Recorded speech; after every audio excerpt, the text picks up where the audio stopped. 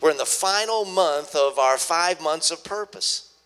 And each one of those months, each and every one of those months, we've focused on the 5 purpose statements of the church and illustrated how those purposes help us to accomplish God's will.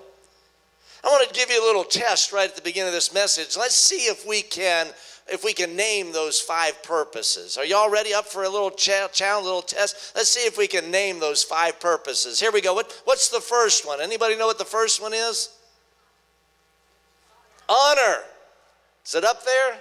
Honor. There we go. Let's see if we can get a little bit better. Now, we've been preaching on this for 5 months. Come on now. Honor. The second one is reach. There we go. All right, reach. Honor. Let's say it together. Honor.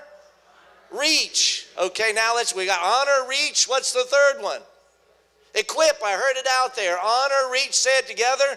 Equip. All right. Honor, reach, equip. What's the fourth one? Share. Hey, we're getting rolling here. Honor, reach, equip. What's it? Share. Okay. And then the final one today is? Oh, there we go. So let's say it together. Honor, reach, equip, share, serve. So this month we're focusing on serving Christ, serving others. Serving Christ, serving others. And today I want to show you how they integrate together. How serving Christ and serving others fits together, because when we're serving others, we're really serving Christ. And I want to show you in God's Word how that works. When we're serving others, we're really serving the Lord Jesus Christ. See, body ministry is service to the Lord. Body ministry is service to the Lord. In Matthew chapter 24, that's the chapter right before the one I asked you to turn to in Matthew 25. But in Matthew chapter 24, the disciples asked Jesus a question. They asked him about end time events. They said, Lord, what's it going to be like in the end times? And what about your returning? And so they asked him about those end time events and about his return. And so Jesus paints a picture for them of the end time events. We've been having such a great time on Wednesday nights as we've been studying the book of Revelation and going deep into that book and everything that it means, not only because Revelation is a revelation of Jesus Christ, and it's not only what's going to happen after the rapture takes place. I know there's a number of believers that say, well, why bother with the book of Revelation? I'm not going to be here. But there is so much in the book of Revelation that shows us about how we're to live now, how we're to process things now. And so we're looking into that on Wednesday nights. And Jesus sat down with his disciples, and in just one chapter in the book of Matthew, he begins to explain to them, paint a picture for them about what it's going to be like in the end days. And then he begins to teach them what they need to know to be ready for his return. When's Jesus going to come? Think about it. When is Jesus going to come? Soon, isn't it?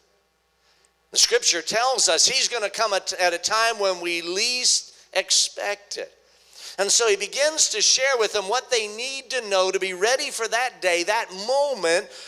Thessalonians says the twinkling of an eye when Jesus returns for his bride. And the first thing he does is he uses the parable of the 10 virgins. He begins to tell them a story as he's painted the picture of end times event. He begins to paint a picture through a parable of the 10 virgins, and he lets them know through that parable that they must be both wise and vigilant as they watch for his return. After the parable of the 10 virgins, he takes them into another parable. He uses the parable of the talents. And with that parable of the talents, he teaches them to be ready, means to use their gifts to produce a harvest.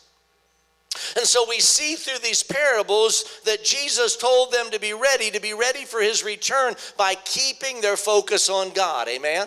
Be ready by keeping your focus on God. And then also to be ready for Jesus' return by producing a harvest and winning the lost to salvation. How many of y'all know in these last days, winning the lost to salvation is so key? But he doesn't stop there. The next thing he teaches is to be ready for his return by serving him through serving others. To be ready for his return, we need to be serving him through serving others. I want you to follow along with me. Matthew chapter 25, look there at verse 31. Matthew chapter 25, beginning at verse 31.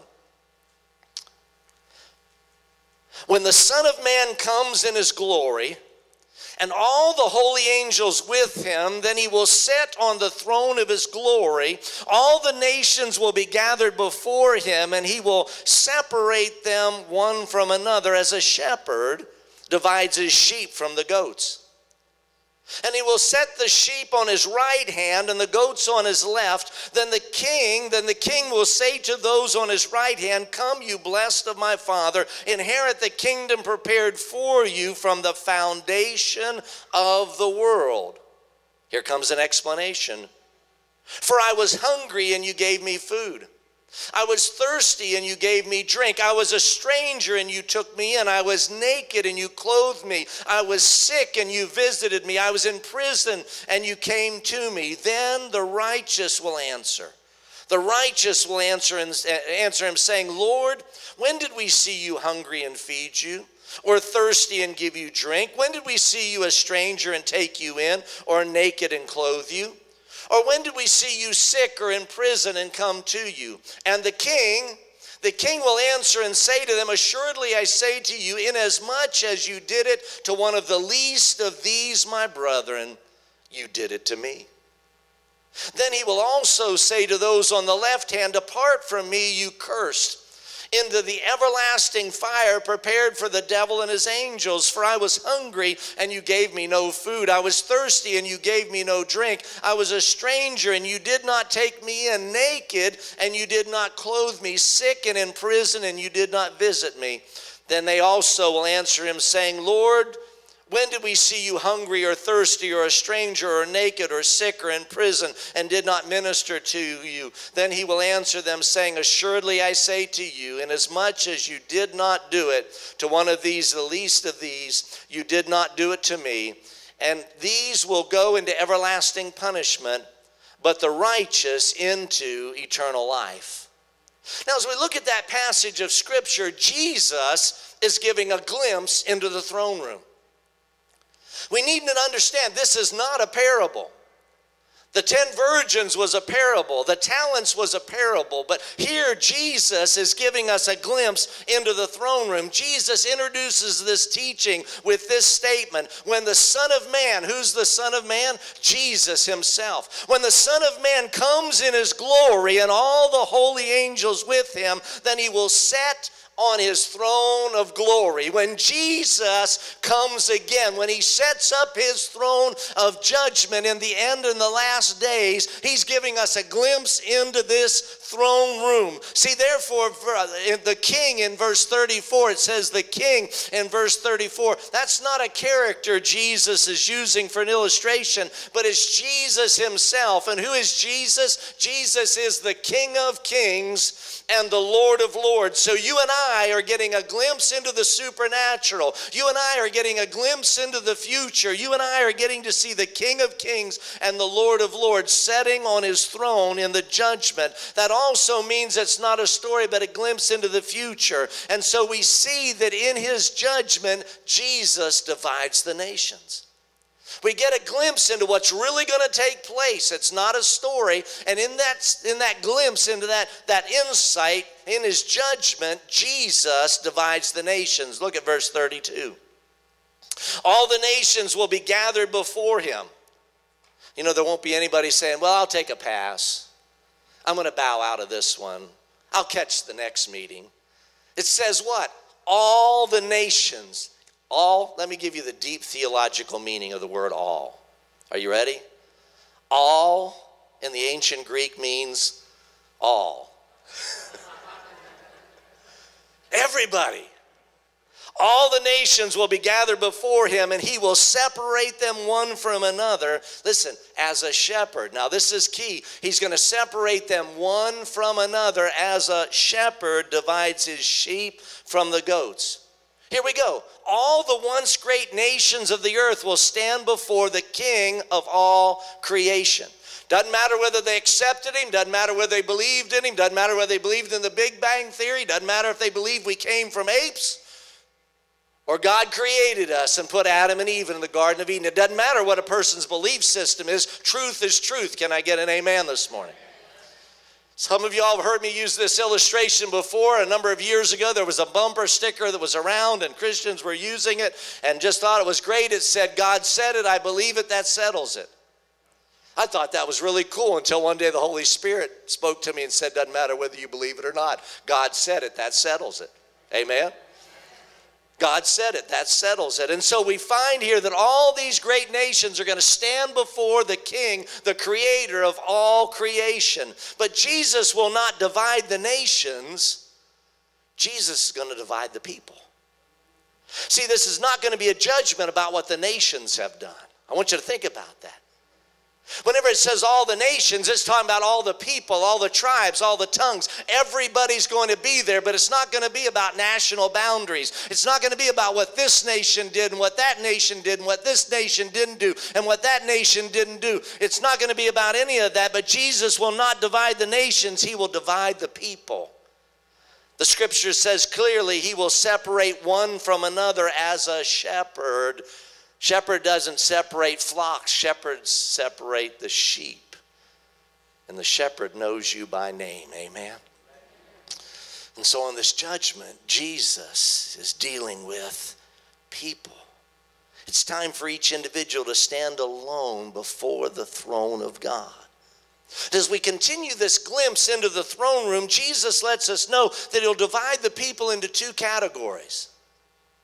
Really, there's only two types of people in the world, although there's all kind of personalities and all kind of giftings. There's only really two people. There are those that belong to the Lord and those who do not belong to the Lord. And so the first category are those that are his, and they're the sheep.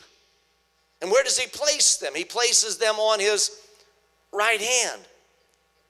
Now we see that throughout Scripture, sheep are used to symbolize the children of God. Through the Old Testament and the New Testament, whenever they describe sheep, they use that analogy, that symbolism to describe the people of God. I heard a minister one time said, but yeah, sheep bite. Yeah, sheep do bite. But he places those on his right hand. And what does the right hand mean? Well, the right hand is powerful symbolism because the right hand means that symbolizes God's favor, symbolizes God's provision, symbolizes God's protection, symbolizes God's power. Amen? The right hand of power. And so those that are his, the sheep, are placed in the position of God's provision, God's protection, God's power. But what about the other side, the second category, those who are not his? The goats. He places them on the left-hand side. Just the opposite of the sheep, the goats symbolize those who mix in with the sheep, but are not really God's children. Did you hear that? Those who mix in with the sheep, but they're really not God's children. You know, a little known fact, because we're so used to the European culture and that coming to the United States, but the Palestinian sheep, particularly in Jesus' day and even much of it today, the sheep aren't white. How many of y'all, whenever you think of a sheep, you either think of a white sheep or a black sheep? Most of the time of a white sheep.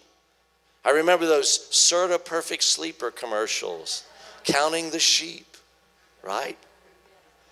Well, the sheep weren't white, and so as this illustration is, the goat and the sheep would roam together in the herd, and it wasn't until the shepherd began separating the sheep from the goats that you could really tell the difference, because the goats didn't have these big old horns, and so looking at the flock, it was hard to tell, but the shepherd knew every one of those that were his sheep and those that were the goats, and so the shepherd is going to be separating the sheep from the goat, and he's going to put the goats on the left hand. And what does the left hand symbolize? The disfavor of God. Here we got the provision, the protection, the power of God. Here we have the disfavor of God. Jesus is teaching that he knows his children are. He knows who his children are, and there's coming a day when he'll divide those who are his children from those who are not his children. And here's a very key thought as we've looked into the throne room. As we've looked at the fact that Jesus is going to judge and set up that judgment to divide the nations, but really divide the people, here's a key. Serving the body of Christ will determine who belongs to the Lord. Now, there are a lot of factors involved in this, and sometimes we try to make it real simple for us to understand. But how many of y'all know that God, his ways are far above our ways? Even the scripture says past understanding, but yet God wants us to know. He wants us to understand. So we're going to try to simplify today, and anybody that's sitting there saying, well, that's not the only thing you need to have to go to heaven, Pastor Hensel understands that.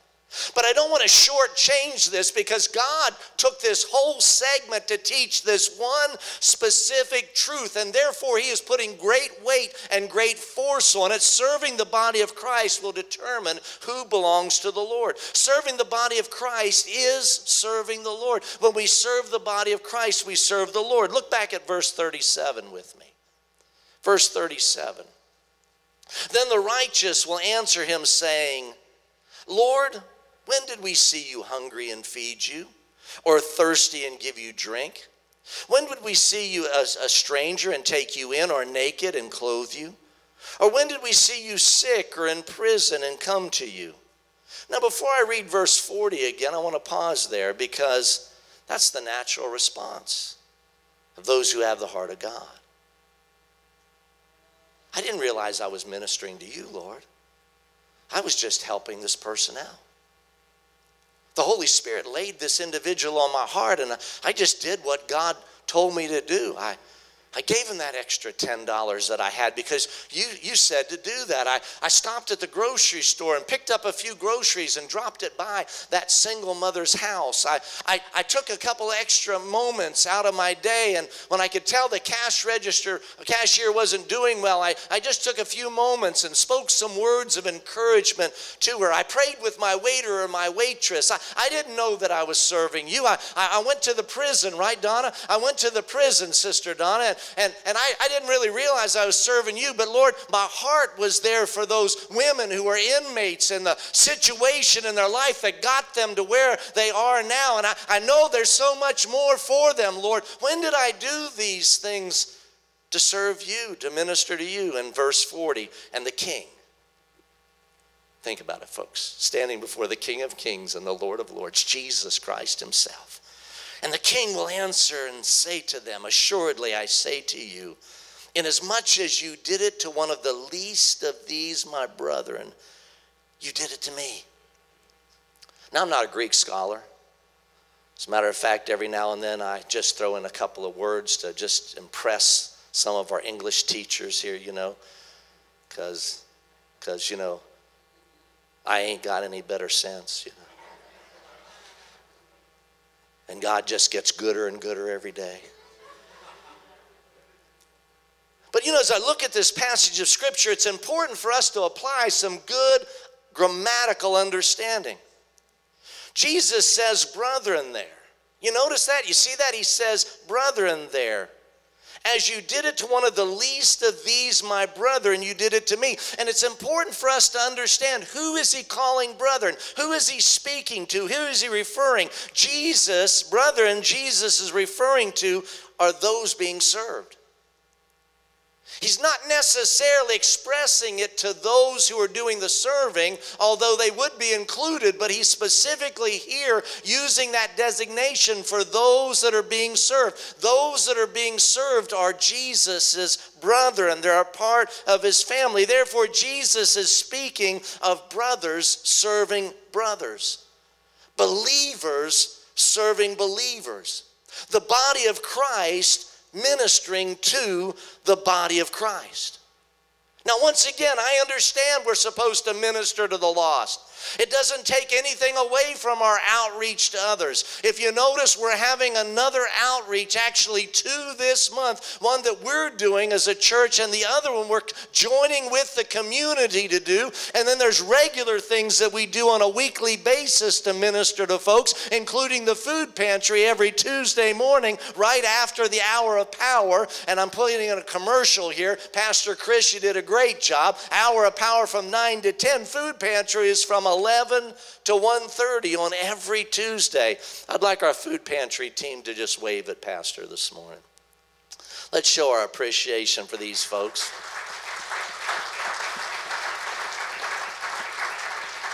Now, Spring, did you wave? See, because you're part of the food pantry team. She's not here on Tuesdays, but her and Krista and some others pick up the food well, it used to be every Friday. Now it's we're not sure when it's coming in. But as we look at that, we see powerfully that Jesus is talking about the body of Christ serving the body of Christ. Brothers serving brothers, sisters serving sisters. Jesus is declaring that when you serve even the least in the body of Christ, you're serving him. You're serving him. Now, I need to explain that. I need to kind of break that down a little bit. I need to unpack that a little bit. And I want to start out by saying, God is love. I love saying that. God is love. God is the source of love. The only way love exists in this world is because God is love, and from him radiates love. Now, we can know that in our mind. We can say it over and over again. Say it with me this morning. God is love. Ready? God is love. We can say that over and over again until one day this thing happens in our spirit. And we begin to get a deeper, more profound understanding of what that means when we understand that God is love. See, it's more than a feeling, it's more than an expression, it's more than a thought, it's a being. God is a being, a person, and that being or person is God. So therefore, when we have true, unpolluted love in our hearts and our lives, that's God, because God is love. And whenever that begins to break forth in our mind, when we begin to unpack that, when we begin to understand that in our spirit, then something begins to happen in us that we never knew could happen, that we never could understand before, because we begin to get the revelation that God is love. Let me take it one step further. Genuine service flows out of genuine love. Genuine service flows out of genuine love. See, when you love someone, it brings you joy to serve them. Now, I'm going to still be preaching here, but some of y'all are going to think I've gone to meddling, but this is still preaching here. It's good preaching, too, just in case you don't catch that. See, when you truly love someone, it brings you joy to serve them. Young man, young woman, if you really love your mom and dad, it brings you joy to serve them. Can I get an amen this morning? It's not a task. It's not a burden. It's not stealing of your time. If you truly love your parents, then it's a joy to serve them. Adult children, some of you are caregivers. You know, well, no, I won't go there. I won't say that. But I will say this. It can be a real challenge serving your parents in the latter days of their life. I'm looking at some of you all here, and I know you know exactly what Pastor's talking about. But why? You love them. You don't always like what they're doing, but you love them, amen? And it gives you joy in your heart, even in the difficult times. Why? Because you love them. Husbands, wives, you knew I was going there, didn't you? It's a joy. Husbands, it's a joy to serve your wife. Wives, it's a joy. It's not a task. It's not demeaning. It's a joy to serve your husband. Why? Because you love them. I'm going to get myself in trouble, but it's just okay. That's why the Lord called me up here, just to get myself in trouble every now and then. I know when I'm about to say this, there's some ladies in this church that are just going to get, well, I can't believe. But you know, on most nights, Sister Fran makes my plate for me. She puts the food on my dinner plate for me. Well, don't you got two arms? Can't you do it yourself? Oh, yeah. But you know when Sister Fran does that, you know what she's saying to me? And what I hear real loud and clear, I love you. I love you. And I love her for that. Now, last night it was different. She said, you can fix your plate. And that didn't change anything. I knew she still loved me, amen? As a matter of fact, I kind of appreciated it because we were having spaghetti last night, and I got to put all the spaghetti and sauce on my plate I wanted to. Praise you, Jesus. But when we truly love, genuine service flows out of genuine love. Matthew chapter 20, verse 28, just as the Son of Man, who's the Son of Man? Say it with me, Jesus. Just as the Son of Man did not come to be served, but to serve. Just as God himself came down to this earth, not to be served, the one who has all authority and deserves all honor and respect and praise and worship and service, just as the Son of Man did not come to be served, but to serve and to give his life a ransom for many. Romans chapter 5, verse 8, but God demonstrated his own love towards us in that while we were still wretched, lowly sinners. Oh, I added those words. Christ died for us. Wow. Why did he do that? Because God is love. And out of genuine love flows genuine service. See, serving those whom God loves demonstrates that we belong to him. When you and I, when we serve our brothers and sisters in Christ, those are those that God loves. And somebody would say, well, he loves the world. Yes, he loves the world. Jesus came that no one should have to perish, but that all could have everlasting life. But you better know that you have a special place in God's heart as a son or daughter of God. Amen? So serving those whom God loves demonstrates that we belong to him. See, we belong to him because we love him and we've accepted the free gift of salvation. Amen? That's the first step to belonging to God, is accepting that gift. Jesus died for us, and so we need to confess our sins. And if we confess our sins, he's faithful and just to forgive us of our sins and to cleanse us from all unrighteousness. We belong to him because we love his children. You know, when Pastor Hensel stands up here and says, I love you, that's not just a preacher talk. I love you. Now I'm going to get in trouble again. Thank you, Sarah. Some of y'all have given me a fit over the years.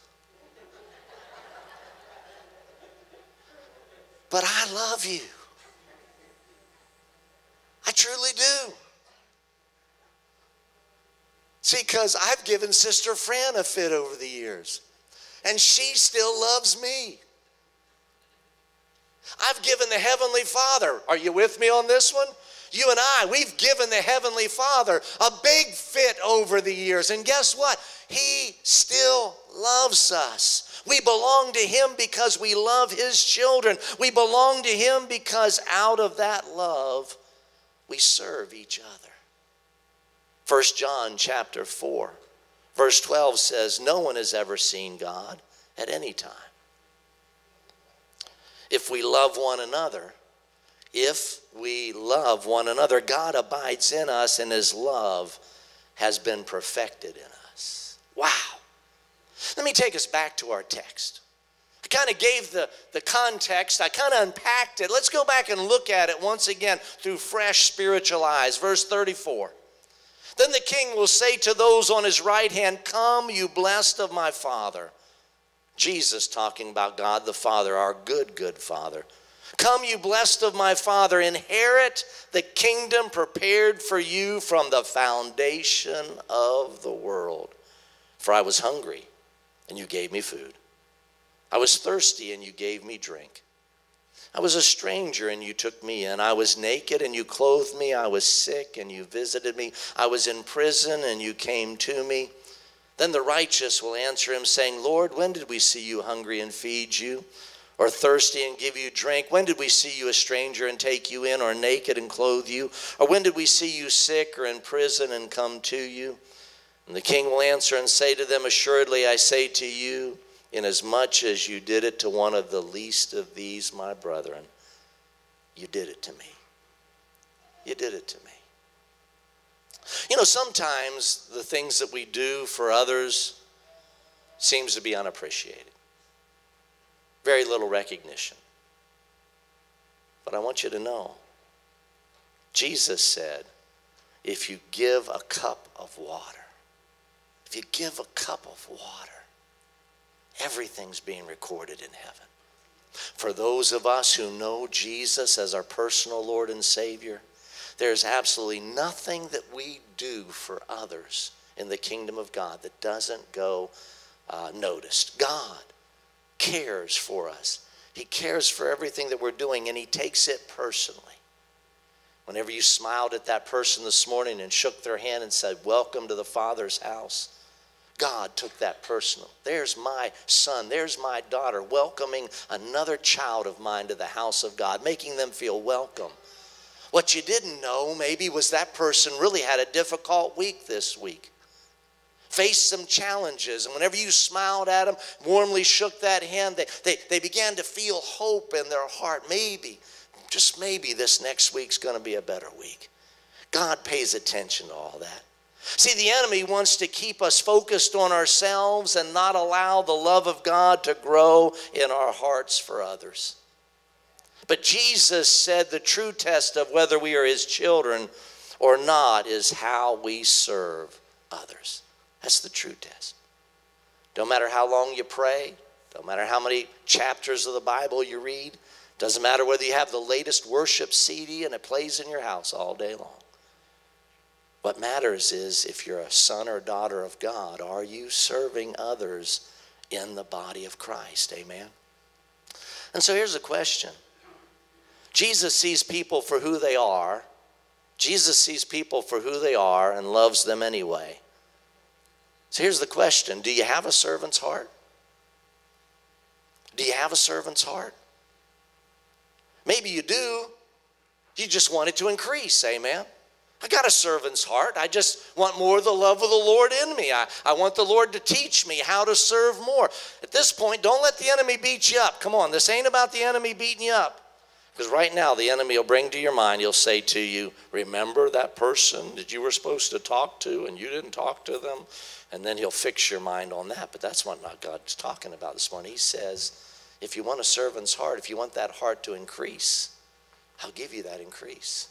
What if I don't have a servant's heart? I'm in the service this morning and I just know I don't have a servant's heart. That's okay. God's got you covered.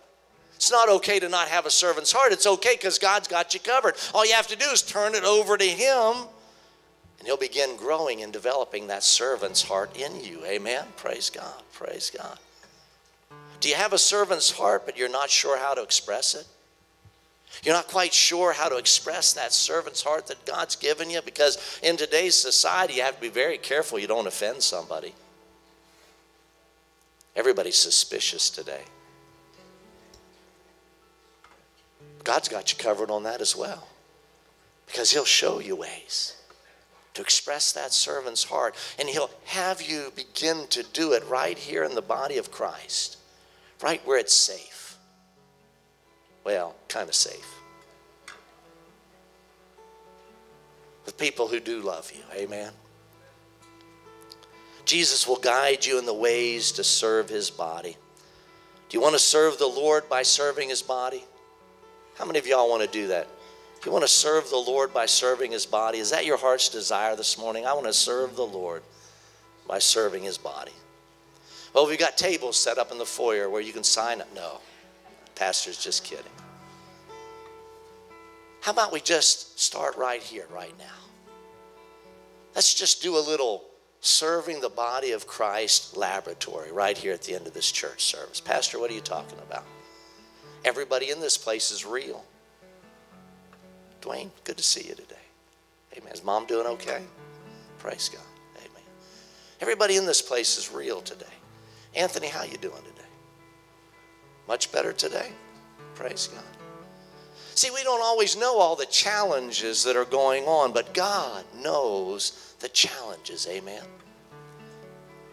We don't have to know everything that's going on in everybody's life, but we do have to have a love and a care for our brothers and sisters in Christ. So this is what we're going to do. If we have a desire to minister to the Lord by ministering to his body, I'm going to ask y'all in just a moment to get out of your chairs and step out into the aisles and gather with just 3 or 4 people. Not 10 or 15, just 3 or 4. 3 or 4, 3 or 4. The reason why I say 3 or 4, because you'll have opportunity to hear everybody and pray for everybody. And I'm not going to just say 2, because I don't want you and your wife getting together, although that's great. I want you getting with somebody you didn't ride to church with today, amen. Just 3 or 4 together. And then I want you to do this simple thing. Now, please, everybody listen to Pastor here, because we can take as long as the Holy Spirit wants, as long as it's the Holy Spirit. I want everybody in that group of 3 or 4 to give one thing that you want everybody else in that group to pray for you about. Now, they don't need to know about your mother's second cousin that was related to your brother's sister who, and that this has, been in your family for all these years, naming everybody that's had to deal with it. All they need to know is just the thing, amen? And just share that one thing, and then earnestly, seriously pray for each other. But it starts here. Then I ask you to keep praying for those people and for those needs after you leave the house, amen. Prayer is where body ministry begins. The only way anything good happens is if it's bathed in prayer first, and out of that prayer comes action. Out of that prayer comes response. Out of that prayer comes God's provision. Out of that prayer comes God's anointing. Out of that prayer comes God's grace. So I've given you a little bit of a chance to process this and think about it. So I'd like everybody to stand to your feet this morning. As you stand to your feet, this isn't going to sound real spiritual, but it'll just be a good way to get it started. When I count to 3, I want everybody moving to somebody else, amen. Find that group of 3 or 4, praise God, and then do that. Mention one thing and then begin praying, amen. Here you go. 1, 2, 3. Find somebody you're going to pray with this morning. Praise God. Praise God. Praise God. Praise God. Praise God.